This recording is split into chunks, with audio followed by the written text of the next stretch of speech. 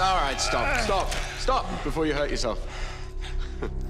Well, we see that you can finally be compelled. Now,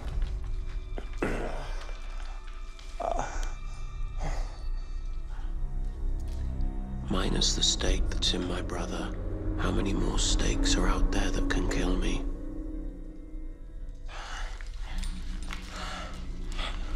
11. 11! Really? So not 8, then? You really shouldn't have lied. I'll get you the other 3. Yeah, that'd be nice. Or since you lied, maybe I'll just compel your brother to chew out his own tongue. What is wrong with you? What is wrong with you?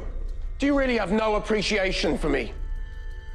I have given you someone to hate, to loathe, a target for all of your anger, so you don't have to turn it on yourself. I've given your life purpose as your friend. I really think you should be thanking me.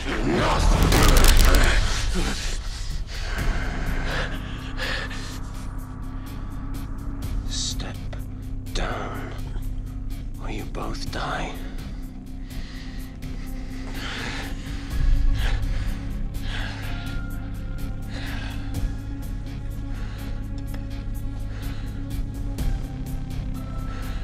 There.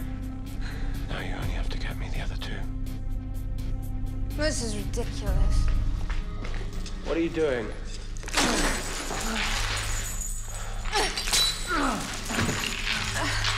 I brought him here. I get to release him. My rules now. Bring us the stakes and you both live. Take your brother as a sign of good faith.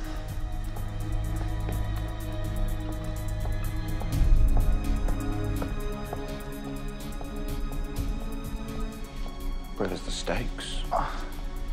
All of them.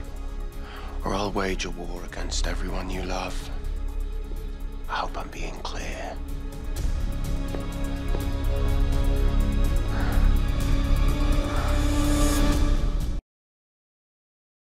I can't believe Finn is dead. Good riddance. He was an embarrassment, Rebekah. He was still your brother. Mind your tongue. Fine.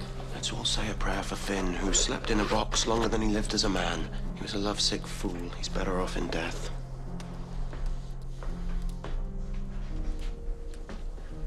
Is that how you would speak of me if I died? Well, you let the Salvators loose with 2 stakes that can kill us, so I guess we'll find out soon enough. And since when did you have a soft spot for them? The Salvators may fight like dogs, but in the end they would die for each other. At least they know what family means. You destroyed us. I wanted a family. They just didn't want me. And now we're unlinked. We're no longer responsible for each other.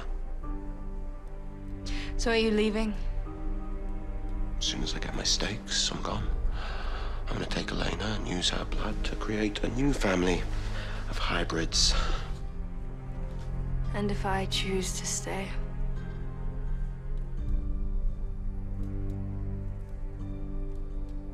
Then you're just as pathetic as Finn.